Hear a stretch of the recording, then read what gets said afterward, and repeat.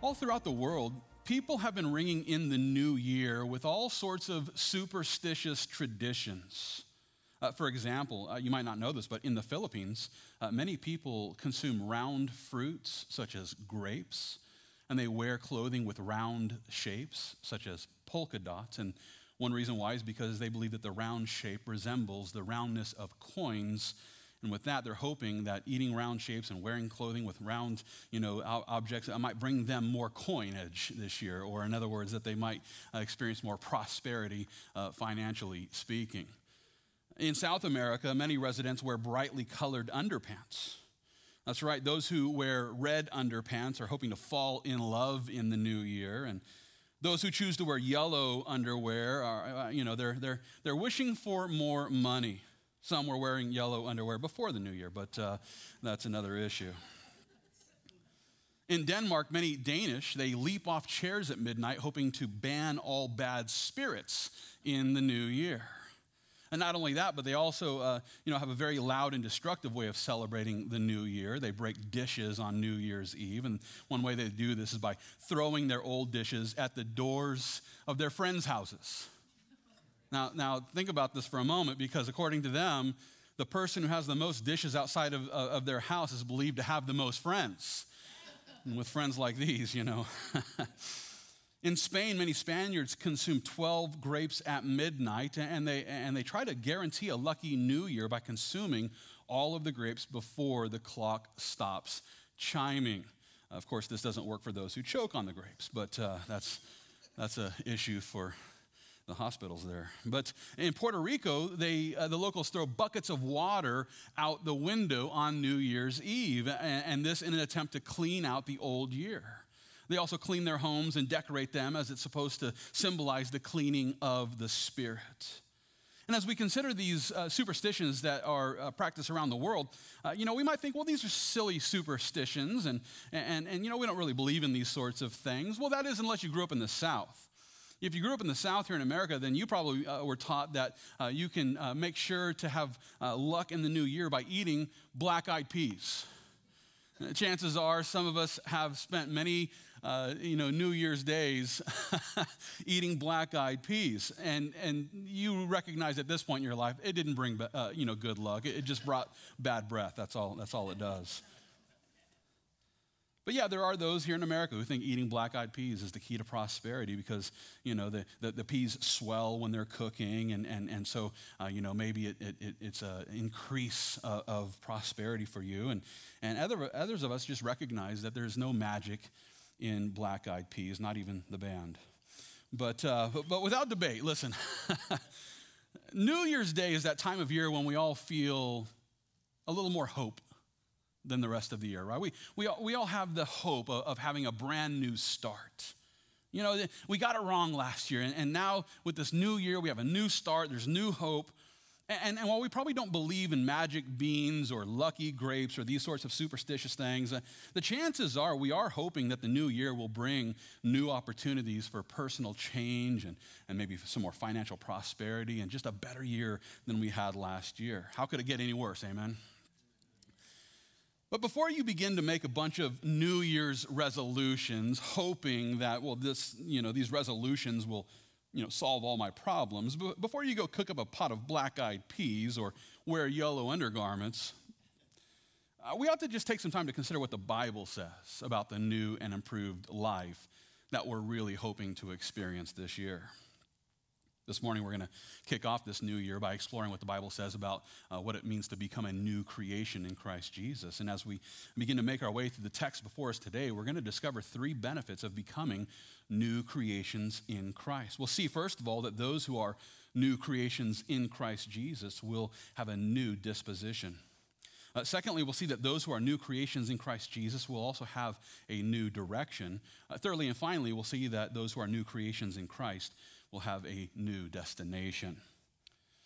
Well, with this as our outline, let's open our Bibles to 2 Corinthians chapter 5. Here we find Paul. He's writing about the new disposition that every Christian ought to have. And as you make your way to the 5th chapter of 2 Corinthians, I should take a moment to point out that the word disposition It refers to the predominant or prevailing tendency of a person's mental mood or emotional outlook on things. And our disposition has everything to do with the essential quality of one's nature. And that's important to understand because, listen, we were all born with a sinful nature. You might not know that. We were all born with a sinful nature. Therefore, we all have a disposition towards sinful things. Therefore, if you really want to turn over a new leaf this year, we must choose to live according to a new disposition, which is only received in Christ Jesus. And that's exactly the point that Paul is making here in 2 Corinthians chapter 5. As a matter of fact, look with me there at verse 17. Here Paul declares, if anyone is in Christ, he is a new creation. Old things have passed away. Behold, all things have become new. Now here in this verse, Paul is helping us to see how those in Christ Jesus have become new creations. And in order to better understand what he meant, I want to take a moment to consider that word creation. According to Thayer's lexicon, the word creation in this context, it refers to the man who has actually been regenerated in Christ Jesus. You know, it's somebody that has a new disposition. It's for this reason that the translators of the New Living Translation, they render the verse in this way. Anyone who belongs to Christ has become a new person. A new person. In Christ Jesus, we become new people. And then the translation goes on in this way. The old life is gone. A new life has begun. From this, we can see that every person has the same opportunity of enjoying brand new personhood. Isn't that incredible? We may have been born with a sinful nature and a sinful disposition, but in Christ Jesus, we have the opportunity to be a new person with a new disposition. And as we consider this promise that the Lord was presenting through the pen of Paul, I want to point out how, New Year's Day is always that time of year when we begin to contemplate the sort of person that we've already become. You know, we kind of take an assessment of where we are, in our life and where we've come from and how we're going to move forward. We want to consider how can we be a better us at the end of this year. And so that's why we begin to make these resolutions. We make New Year's resolutions in an attempt to become the people that we want to become. Some of us, are determined to read more books this year. Others of us are determined to eat less bad food. Some of us have resolved to exercise more or maybe watch less Netflix. Unfortunately, many of us will fail, and most of us will fail to keep the life-changing resolutions that we've already made this year. As a matter of fact, according to one report, 4 out of 5 people who make New Year's resolutions will eventually break them. If you made New Year's resolutions on the 1st, the odds are against you in keeping them. 1/3 of us won't even make it past January. Another 1/3 of us have already broken the resolution. We didn't make it past day 2. That pie was just there, and I was determined to not eat it, but that pie ain't going to eat itself, right? So, that Netflix is going to watch itself. And so we're so quick to break our resolution because it's so easy to just fall back into old bad habits. I'm guessing that there's many of us who don't even make resolutions anymore because why? We know we're not going to keep them. Why pretend anymore, right? Listen, if you truly want to experience a changed life in this new year, it's important to remember that there's only one lasting way to enjoy the new disposition that we've been given in Christ Jesus. If you would look with me again there at 2 Corinthians chapter 5, I want to consider the secret here, which is found in verse 17. Here Paul declares, if anyone is in Christ Jesus, he is a new creation. Old things have passed away. Behold, all things have become new. Now, listen, Paul here is quite clear that those who want to gain a new disposition must first be where? In Christ. In Christ, we are a new creation. In Christ, old things have passed away. In Christ, all things have become new. It's not about the year that we're living in. It's about being in Christ. In Christ, we are new creations. In Christ, we have a new disposition. Those who want to change life must first place their faith in Jesus Christ, and we must be spiritually sealed into Christ, spiritually speaking, so that the Lord can then begin to change our disposition. Simply put, those who want to become new creations must first become born-again believers who have received the mercy and grace of God by faith in the cross of Jesus Christ. Then we must not only trust in Jesus Christ and be saved, but we must begin to then walk in the power of Jesus Christ so that we can develop a new disposition. In order to prove my point, if you would turn with me to the book of Colossians, I'd like you to turn to Colossians chapter 2.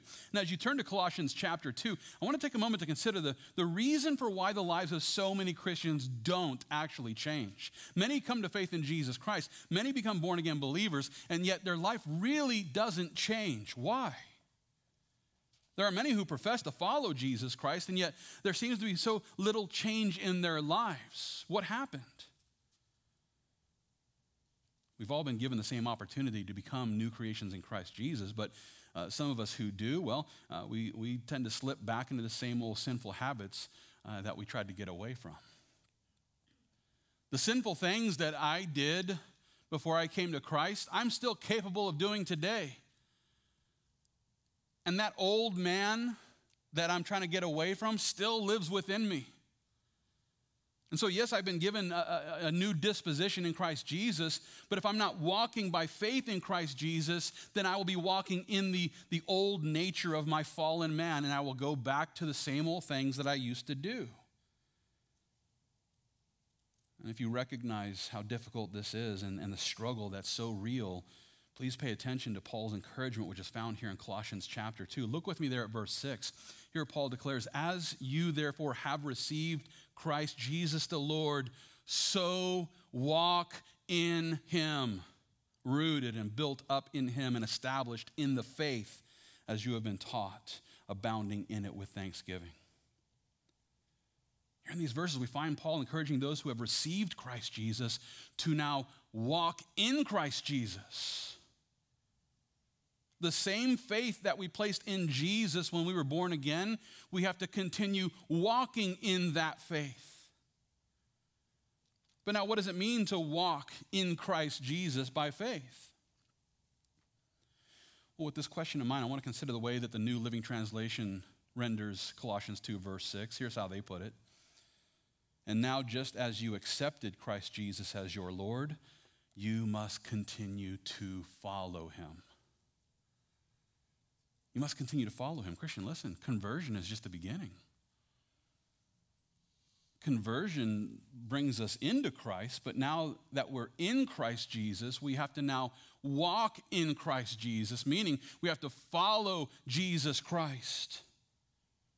Those who are saved by faith must continue walking by faith in Jesus in order to enjoy the new disposition that we have in Christ Jesus, so that we put the old man behind us and walk in the newness of life. And listen, this is a faith that will lead us into a life of obedience. I know that's not a word anybody wants to hear. But true faith will lead to true obedience. Do you really want to experience a changed life in this new year? Well, then I challenge you to walk in the obedience of faith.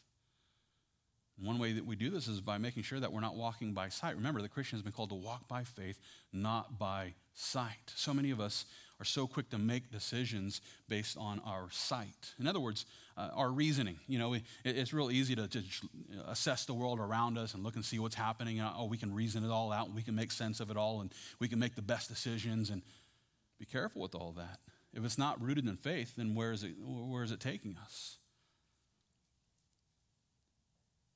If we're making decisions based on our sight or based on our ability to reason from the things that we can see, I'm here to tell you there's no faith in that. Faith is saying, I'm going to walk by faith in Jesus Christ. I'm going to follow him. I'm going to make the decisions that he's leading me to make so that I can go in the direction that he is leading me to go. And this brings us to our second point, because listen, those who are new creations in Jesus Christ are not only provided with a new disposition,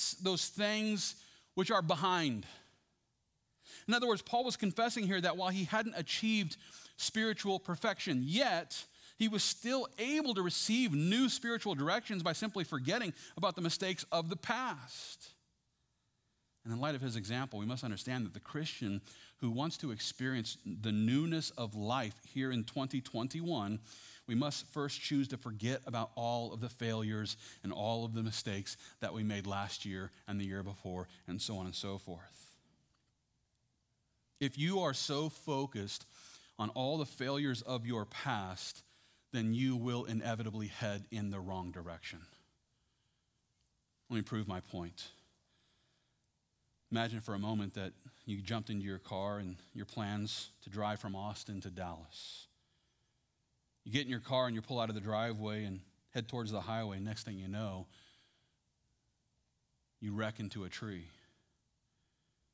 You completely wreck, and why? Why did you wreck your car? Well, because as you were driving on the road, the whole time you were just looking in the rearview mirror. Who would do that?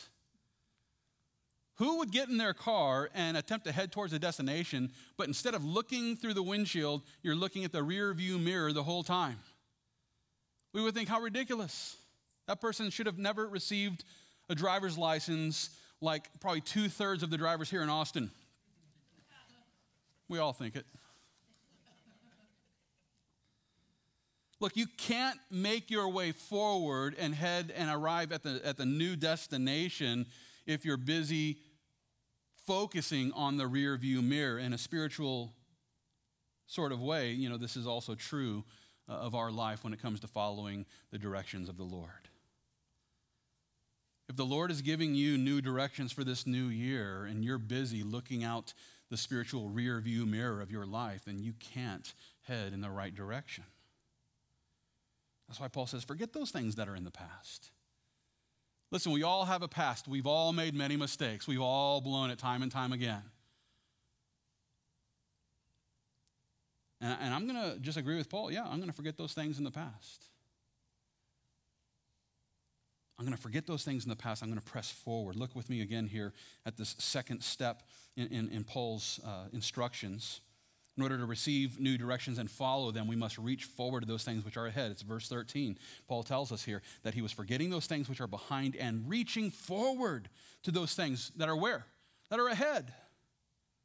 Now that word reach comes from a Greek word which speaks of stretching one's self forward towards something. And so Paul here, he's no longer focusing on the mistakes of the past. Instead, he's setting his sights on those things that God had in store for his future. He was reaching forward. Christian, listen, if you really want to experience the newness of life, then we must first receive the new directions that the Lord has for us. And in order to do this, we have to forget about the mistakes of the past. We have to forget about the mistakes we made in 2020 and all the years before. And in order to receive new directions from the Lord, we must focus where? Forward. And reach forward to those things that God has for us in the future. Therefore, we would all do well to just reach forward to the things which are still ahead. And not only was Paul forgetting the things in the past and reaching forward to those things which are still yet future tense, but he was also pressing towards a single goal. He was pressing towards the finish line of faith. Look with me again there at verse 13. Here again, Paul tells us that he was forgetting those things which are behind and reaching forward to those things which are ahead.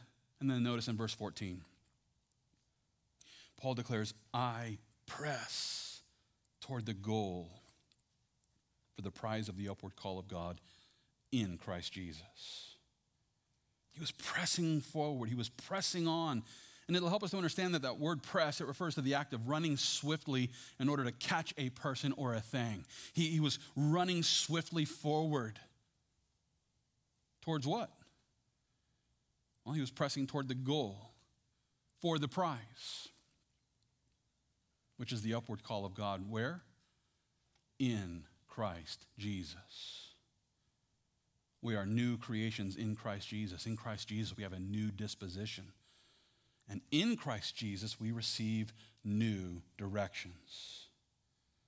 And so we ought to be swiftly running the race in order to reach forward to that goal of knowing Christ Jesus. Now, as we consider this new goal, which is the prize of the upward call of God, which is found in Christ Jesus, we must take a moment to realize that every Christian has been given new directions to move forward towards. And in order to better understand the new direction that we've been given in Christ, I want to spend a moment just considering the football player who ends up being drafted to another team. This happens all the time. You know, a pro player playing for one team can get drafted and end up on another team. And whenever a player changes teams, you know, inevitably they're going to end up playing against their former team.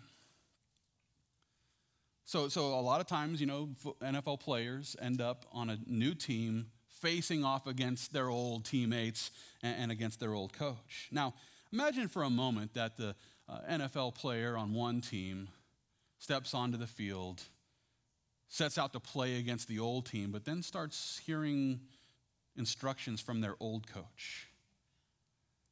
And they start running those plays in opposition of their new team. What kind of sense would that make? It wouldn't make any sense for a player to start receiving, the plays from the old coach. No, they need to help their new team win. They need to receive new directions from their new coach so that they can focus on the new goal line that is for their new team. In a similar yet spiritual way, listen, every believer must remember we've changed teams. When you placed your faith in the Lord Jesus Christ, you changed teams. We used to play on Satan's team. You might not know that. But before we came to faith in Jesus Christ, we were on Satan's team. But now Christians are on Jesus' team, and therefore we have a new coach and a new team. Not only that, but we have a completely different goal line. The enemy is sending us towards the wrong goal line. And when a Christian begins to listen to the instructions of their old coach, they start running plays towards the wrong goal line again.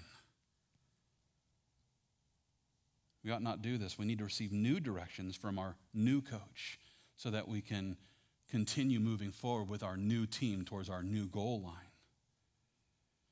Sadly, though, many Christians end up disregarding the new directions of Jesus Christ, and we start listening to the old directions of our former coach. And though we've become new creations in Christ Jesus, a lot of Christians end up wasting a whole lot of time scoring points for the wrong team. And if this sounds like you, then I'm encouraging you to receive the new spiritual directions of the Lord so that you can forget about those things which are behind and reach forward to those things which are still yet ahead and press towards the right goal line. We need to press toward the right goal line, which is the prize of the upward call of God in Christ Jesus. And one way that we do this is by keeping our focus on the correct destination. You see, those who are new creations in Christ Jesus have not only been provided with a new disposition, which results in our personal growth, and we've not only received new directions, which help us to focus on the right goal line, but what this means is that we've been provided with a brand new destination, which is where we need to focus our attention. And with this in mind, if you would, let's turn to Revelation chapter 21. You see, it's here in the 21st chapter of Revelation where the Apostle John, he presents us with a little information about our new destination. And as you make your way to Revelation 21, I should point out that a destination, it's a predetermined end of a journey or a voyage. If you go on a trip, chances are you've already picked a destination. Chances are either you're returning from a Christmas vacation destination or you might still be in the midst of that trip. But before you left on this journey, you decided that you were going some certain place. You predetermined a place that you were headed. You were going to go visit relatives or you were going skiing or you were going on some sort of vacation. Wherever it was, you were determined to end up at that place. With that predetermined destination in mind, you got in your car or you got on a plane until you arrived at the previously determined destination. In a similar fashion, listen, the Lord has predetermined every person's final destination. You might not know that, but it's true. God has predetermined every person's final destination. Now, there is an option, but there's only two places that we're all going to end up. We're all either going to end up in heaven or we're going to end up in hell. There's no third option. There's no other place, like the Bahamas or something, you're either going to end up in heaven or you're going to end up in hell. You're going to either end up in the kingdom of God or you're going to be sent to the place where unbelievers are punished forevermore. These destinations have already been determined, but it's your choice where you end up.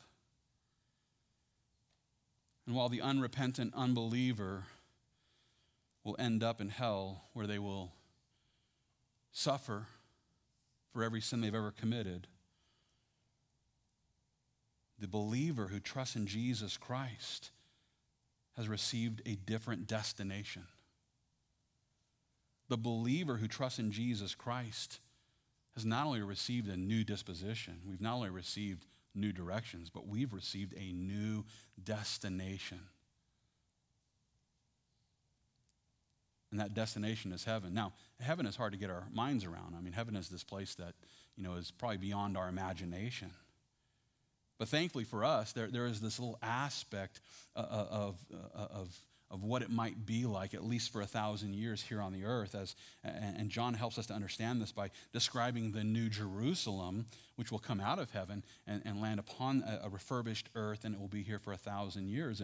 And so this gives us a little glimpse, a little taste of what heaven is going to be like. And with this as our focus, I'd like you to look with me here at Revelation chapter 21, where we get a little glimpse of our new destination. Look with me there, beginning at verse 1. Here John writes, "Now I saw a new heaven and a new earth, for the first heaven and the first earth had passed away. Also, there was no more sea. Then I, John, saw the holy city, New Jerusalem, coming down out of heaven from God, prepared as a bride adorned for her husband. And I heard a loud voice from heaven saying, 'Behold, the tabernacle of God is with men, and he will dwell with them, and they shall be his people. God himself will be with them and be their God. And God will wipe away every tear from their eyes. There shall be no more death, nor sorrow, nor crying. There shall be no more pain, for the former things have passed away.' Then he who sat on the throne said, 'Behold, I make all things new.' And he said to me, 'Write, for these words are true and faithful.'" Here in these verses, we find John, he's telling us about this vision that he saw, this prophetic vision about this new Jerusalem made by the one who makes all things new. The Lord is going to make all things new, beginning with a new heaven and a new earth. Now, the heaven and the earth that we currently see are beautiful indeed. And yet we must remember that the entire creation was affected by the fall of Adam, and as a result, the creation was cursed. Thankfully, the Lord is going to recreate heaven. He's going to refurbish earth so that we can enjoy a curse-free creation just as the Lord originally intended. He's going to make all things new. And not only will there be a new heaven and a new earth, but there's going to be this new Jerusalem, this heavenly city that comes down to the earth. And it's here in Revelation 21, verse 2, where John declares, "I saw the holy city, New Jerusalem, coming down out of heaven from God, prepared as a bride adorned for her husband." John helps us to see how there's going to be this new Jerusalem on this new earth. And as it descends to the new creation, it's going to look like this beautiful bride adorned for her wedding day. And there in that new city, the God of heaven and earth is going to dwell with his people, and we're going to worship him in spirit and in truth. And not only did John see this new heaven and this new earth and a new Jerusalem, but he saw the way that every person has then become fully new creations, which the Lord wants us to become. Notice again there in verse 4. There John tells us that God is going to wipe away every tear from their eyes. I have no doubt that we've all wept tears throughout this past year. But in the new Jerusalem, no more tears. Those who enter the new creation of God will leave the trouble and tears of the former world behind. Isn't that incredible? Not only that, but John also revealed that there will be no more death. No one's going to die in the new Jerusalem. There's not going to be any sorrow, he says. There's not going to be anyone crying. The troubles of this world will be gone as we enter into the new creation. John assures us there will be no more pain, for the former things have passed away. In other words, in the new creation, those who are in Christ Jesus will never suffer again. From this, it's important to remember that this earth, as it is today, is not our home. We must always remember that the new heaven and the new earth, this is the home that the Lord wants to prepare for us. And therefore, how much time and energy should we spend here in this world building an earthly kingdom?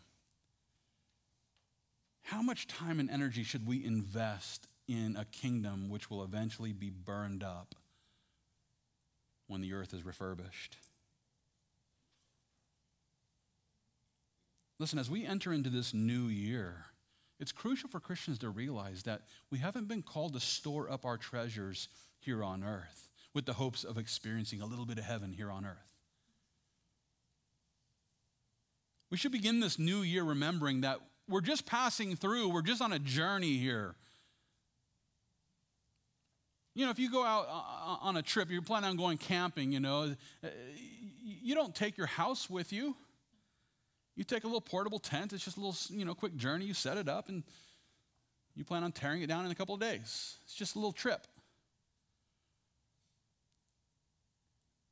And that's how we ought to be passing through this life, recognizing, this is just a temporary tent, Won't be long before it's gone. So what truly is important in 2021?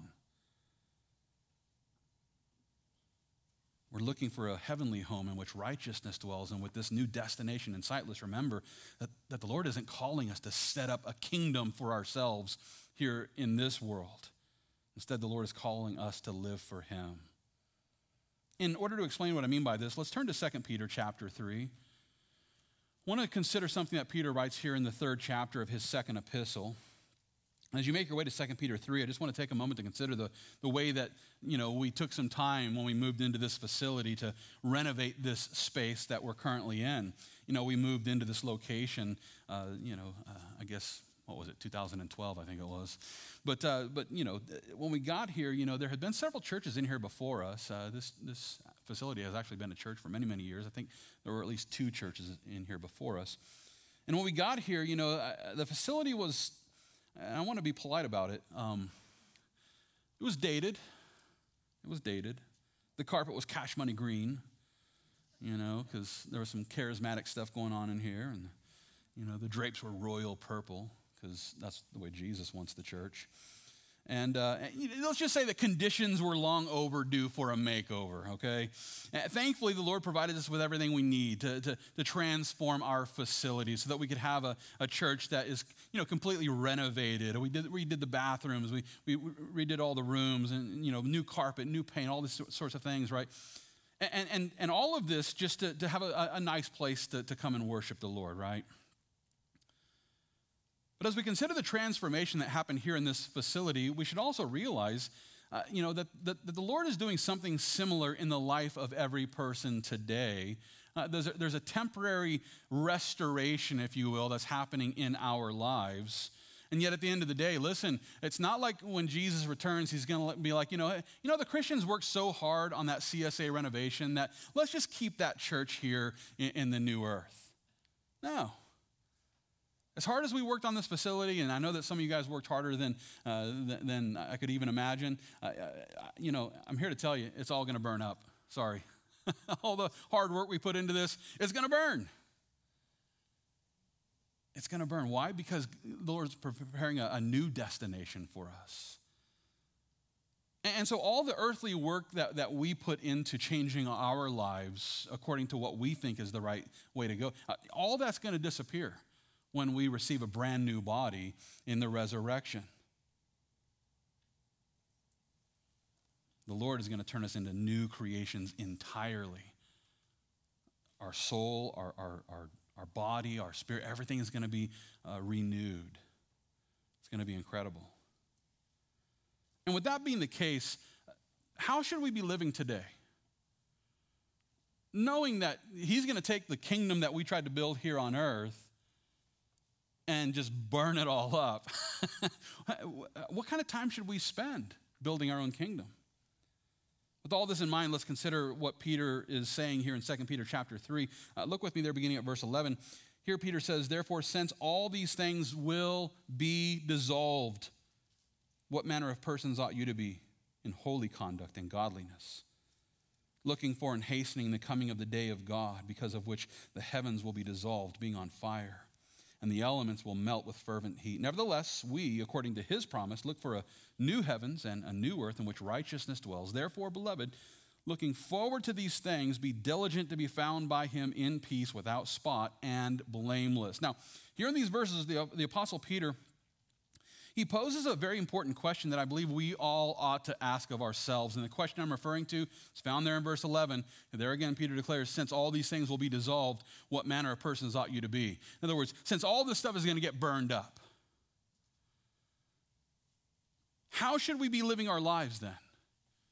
What really should we be investing in?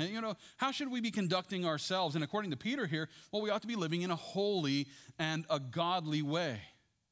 But now, how do we maintain this walk, and how do we go about living in a holy and a godly way? Well, with this question in mind, let's consider what Peter wrote next. There in verse 12, he says that we ought to be looking for and hastening what?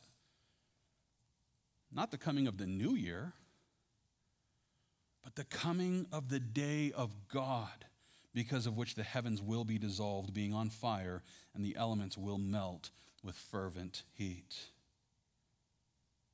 Those of us who are new creations in Christ Jesus ought to have a new focus as we set out to walk in holiness and godliness. And the way we do this is by looking forward, pressing forward, reaching forward to what day? The day of God. The day of God when all this gets burned up and refurbished. Now, it's easy for us to start focusing in on everything that needs to happen here in this world. It's so easy. I mean, the minute we wake up, it's just like, I got this long-running list of things that have to be done today. I've got a plan for the future. I got to make sure I've got savings. I got to make. We start making all these plans for this world, for this journey, for this camping excursion, if you will.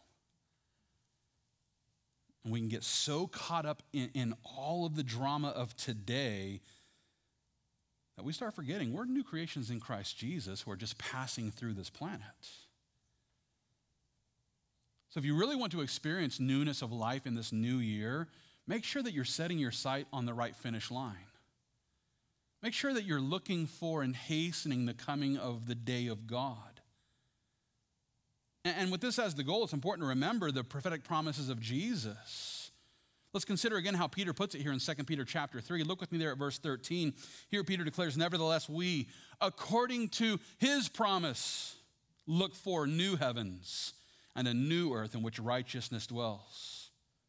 The Apostle Peter encouraged every Christian to look forward to the day when the Lord Jesus will refurbish the entire creation, because it's at that point in time when true righteousness will be established here on earth. Christian, listen, true righteousness is not going to be established on January the 6th. True righteousness is not going to be established on January the 20th. True righteousness is not going to be established in 4 years. There's not coming a day, politically speaking, when we're going to have all the right leaders in place so that finally, yay, true righteousness is here. Listen, both parties are so completely corrupt right now that it would just take a complete refurbishing of the entire planet to work it all out. And if your hope is in January the 6th or January the 20th or 4 years from now when it all gets worked out, you're going to be sadly disappointed. Now, I'm not saying don't vote. I'm not saying don't be a part of the political process. I love all that stuff. I'm just letting you know, if that's where your hope is and if you think that's where the finish line is and we're finally going to get there, it ain't going to happen. Proper understanding of the scriptures will lead you to understand that things are just going to get worse and worse and worse as the mystery of lawlessness continues to play out until the rise of the Antichrist. And he ain't going to make it better. So let's get our focus straight. I know Christians who are so completely invested in what's going on politically here in this world that they're forgetting that the finish line is well beyond January the 6th or the 20th or what have you. We need to look forward according to the promise of Jesus Christ for the day when true righteousness will finally be established on this planet. And when is that?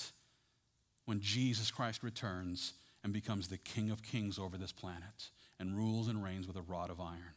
Until then, there won't be true righteousness here. And this can cause us to begin to lose heart, and we can become stressed out because things aren't going the way we want them to go. Well, how do you know this isn't the way that God wants it to go? What is he doing to set this world up for the Antichrist? He knows what he's doing. My job is to look forward to the new heaven and the new earth in which righteousness dwells according to the promises that he's made. Let me give you one of those promises. It's in John chapter 14. It's in John 14 where Jesus declared, "Let not your heart be troubled. You believe in God, believe also in me. In my Father's house are many mansions. If it were not so, I would have told you, I go to prepare a place for you. And if I go and prepare a place for you, I will come and receive you to myself, that where I am, there you may be also." Incredible promise. That's where my focus is. Come, Lord Jesus, come. This is a promise that the Lord Jesus made, that he has gone to prepare a place for those who trust in him. And as we consider this prophetic promise, we can see that there's this day when Jesus is going to receive us to himself. I believe that this is a reference to the rapture of the church, which is going to occur on the day when Jesus catches us away to meet him in the air. And we will go and hang out in the New Jerusalem there in heaven for the following 7 years until it drops down like a bride coming for the wedding day. I get it. It's easy for us to lose heart when we look at the world around us, when we look at the way things are going, when we look at the mystery of lawlessness and how bad things are getting. It's easy to lose heart. Unless you're focused on the future. Unless you're looking forward to the rapture of the church, then you'll enjoy the peace of God that surpasses all understanding, knowing that this ain't the end. Let's consider how Peter puts it here in 2 Peter chapter 3. Look with me again, beginning at verse 14. There the apostle declares, "Therefore, beloved, looking forward to these things, be diligent to be found by him in peace, without spot and blameless." Peter here is helping his audience to understand that the Christian who is focused on our new destination will then be diligent to walk in the peace that surpasses all understanding. If you're looking forward to what? To the rapture of the church, then you will be diligent to be found by him in peace and without spot. I don't know where spot went, but apparently no dogs in heaven, sorry. But seriously, if we would just focus on the finish line, we would be found by him in peace and without spot, meaning stain of sin. Blameless in the eyes of our Savior. With this as the goal, we should take a moment to examine our own lives. We ought to ask, are we new creations who are focused on the new destination that the Lord is preparing for us? Or have we become backsliding believers who have focused all of our attention on the things of this world? Are we focusing all of our energy on the kingdom that we're trying to build for ourselves here on earth? Or are we looking for and hastening the coming of the day of God when the heavens will be dissolved and the elements will melt with fervent heat, because on that day, the Lord is going to establish true righteousness on the new earth? Chances are many of us have been wavering in our walk with the Lord. 2020 was a tough year. And I have no doubt that many of us have wavered in our faith. And if this sounds like your struggle, then I encourage you to begin this year with a new focus on the new destination that the Lord is preparing for us. Without debate, I have no doubt that we're all hoping that this year is going to be better than 2020. You might be thinking, how could it get any worse? Listen, I can't promise that the circumstances of 2021 will improve. And if I understand the scriptures properly, chances are it's going to get worse. But here's what I can assure you of this morning, that those who are new creations in Christ Jesus can continue in this new year to become those believers who are walking in the newness of life no matter what's happening here in this world. Even if everything's falling apart around us, we can still be those new creations in Christ Jesus who are experiencing complete peace and the joy that we have in Jesus, no matter what's happening around us. With that being the case, I encourage you to remember that those who are new creations in Christ Jesus have a new disposition which results in personal growth as the Lord leads us forward. Those who are new creations in Christ Jesus can then follow the new directions that are leading us to the brand new goal line, that destination, that new destination that we receive in Christ Jesus. And so therefore, new creations can walk in peace, knowing that this new destination is being prepared for us even today. And there's coming a day, hopefully sooner rather than later, when the Lord will receive us to himself. And with that being the case, I close by encouraging every Christian, let's keep our focus on Jesus. If you're going to make one resolution for this new year, let it be this, that you resolve to focus on Jesus and walk by faith with him. And as we do, we'll embrace the benefits of the new disposition, the new direction, and the new destination that we have in Christ Jesus. And as we continue to walk in the obedience of faith, following Jesus Christ, we will continually be renewed day by day and from grace to grace as the Lord continues to help us daily to put on the new man, which is created in true righteousness and holiness. And in this way, every believer will continue to become new and improved as we walk with Jesus Christ throughout this brand new year. Let's pray.